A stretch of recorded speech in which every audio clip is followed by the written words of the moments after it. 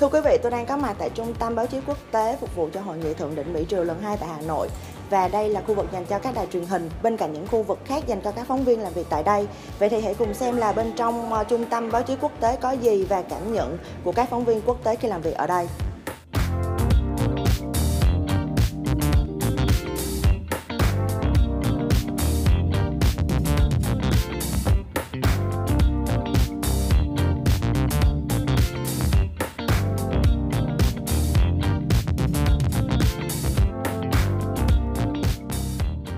I understand that Vietnam only had about 2 weeks or maybe even less to really prepare, so I'm sure there's a huge amount of organization that goes into that, and it's not, once you get over whatever little thing, it's not a big deal.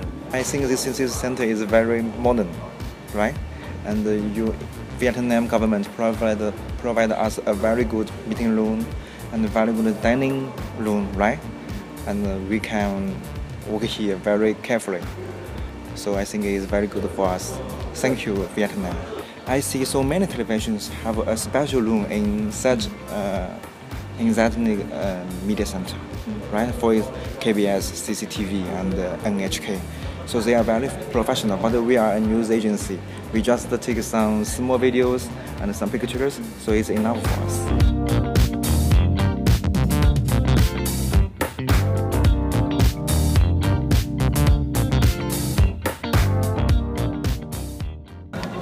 ，I think it's quite enough to sit here, and the internet is fast. It's enough to live stream. And actually, we have this Korean reporting area here, so yeah, I think it's very good so far. The securities are good, and actually there are so many police there, and we have to check our bags. Luggage is there. But I think it's needed here.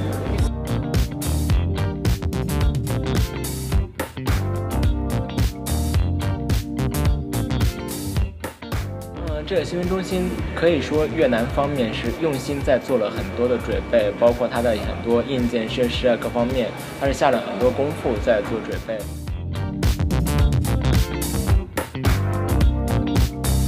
Trung tâm Báo chí Quốc tế sẽ chính thức đi vào hoạt động vào ngày 26 tháng 2, nhưng hiện nay đã có rất nhiều phóng viên vào đây và làm việc. Như vậy thì mọi công tác chuẩn bị cho Hội nghị Thượng đỉnh Mỹ Triều lần 2 đã sẵn sàng.